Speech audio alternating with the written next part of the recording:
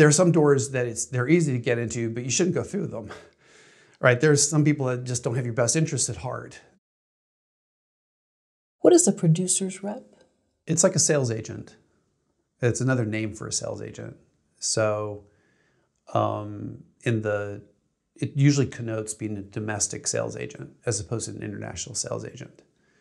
It's a little different in that as a producer rep, you are selling films to US distributors.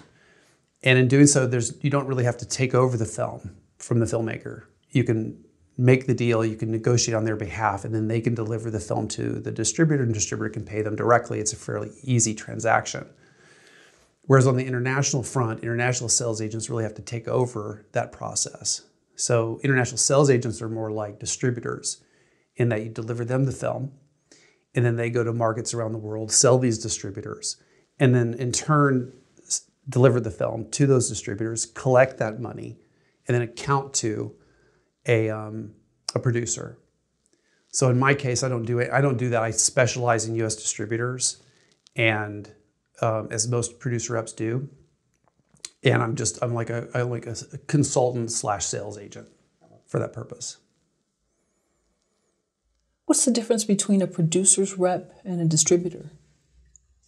So a producer rep is really trying to get the filmmaker the best deal possible in the United States with a traditional distributor. Distributors are taking on the film, putting it in theaters, putting it on video on demand, making Blu-rays, selling the rights to Netflix or HBO, and putting it on advertising video on demand later like Tubi or Pluto. So they're usually, most distributors are handling all rights that way. As a producer rep, I'm meeting the filmmaker usually about the time they've finished the film or about to get into a film festival or just got into a film festival, and I'm going to help them get into the world of distribution and show the film to the distributors to see who would be the best possible partner for taking the film out.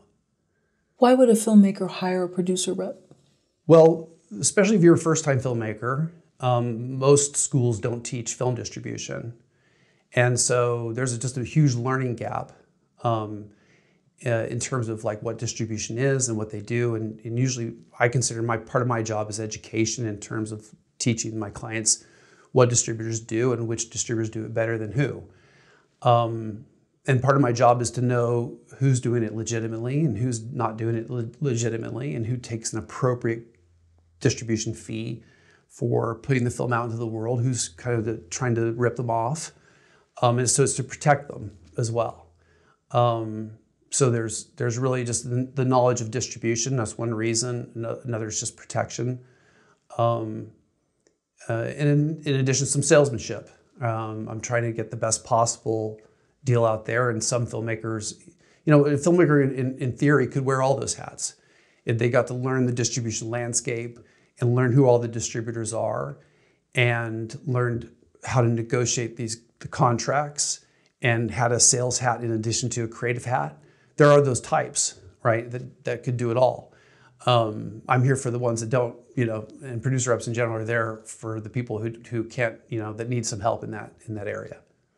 Have you ever experienced that where someone says, I went to AFM, I go on IMDb Pro and I see what similar films are, who they're with, and I just can't navigate this. Can you help me? Yeah, all the time, because there are a lot of different kinds of people at AFM. Like there are sales agents versus distributors. Sometimes they do both. There's been an increasing trend of some international sales agents getting into U.S. distribution. Their contracts look a little bit different than what U.S. distributors' agreements look like. And so, I get it all the time that from filmmakers, they can't get the distributors to call them back. There are some distributors that are pretty good, have an open door policy of looking at lots of material. And there's some distributors that just want to really use the system of agents and reps that are out there to kind of be a kind of a buffer against all the content that's out there. They don't need to see 10,000 movies a year. They want to look at the top 300 or 400 in which to choose the 20 they might distribute that year. So most filmmakers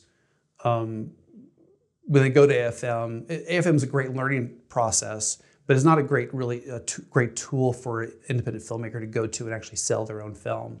It usually, they experience it once, they'll find it's really hard to get in those doors to meet with distributors. And most distributors and sales agents want to keep the wolves at bay, so to speak. Right. So if a filmmaker says, "Well, I'm very hands-on and DIY. I'll be the one to break through," it's kind of like they're breaking protocol a little bit. That's not how it's done. It's not that it's not okay. It's just that there are some companies that it's just hard to get a return phone call. They're just busy dealing with the reps and agents for film, and they're getting, some of these companies are getting 5-6 submissions a day.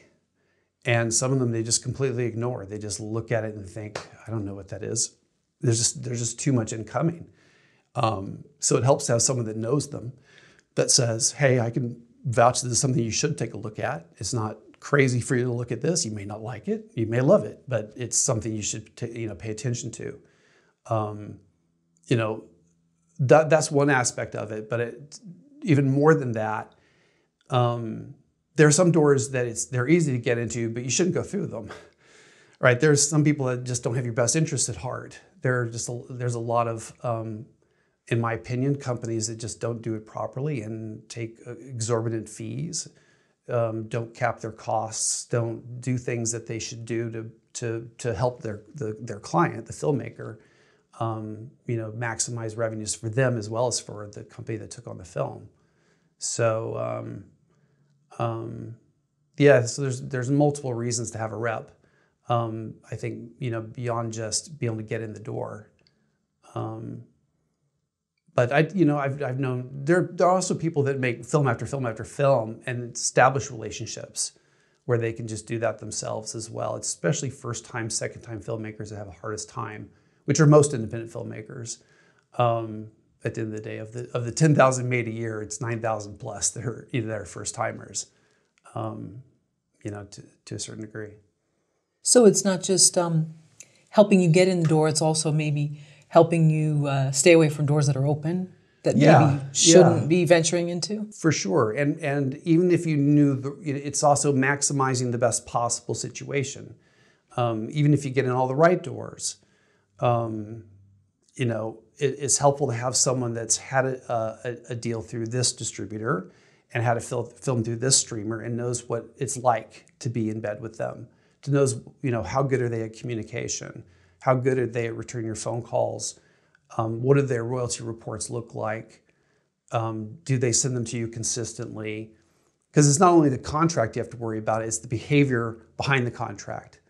Right, because it's fairly easy for distributors to kind of ignore a lot of different aspects of their contract, because the distribution contracts are just hard to sue on.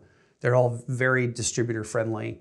Distributors are not going to make overtly producer friendly contracts in general. So even more important than the contract is the habits and behavior. And have been in the business for 25 years. I've just seen a lot of behavior, so to speak. So I think that's pretty helpful. Sure, and these are contracts that only the distributor draws up. Like someone couldn't say, I've actually have my own boilerplate contract. Yeah, no, it's always the distributor's contract. Okay. In fact, you should be actually wary if it's not their contract, because that probably indicates they don't know better and they haven't been doing it very long. I have seen that before where I got actually not too long ago, someone came to me with a film and they already had an offer from someone. And I said, okay, did they send you a contract I could look at for you? And they said, no, they wanted us to sit and do the contract.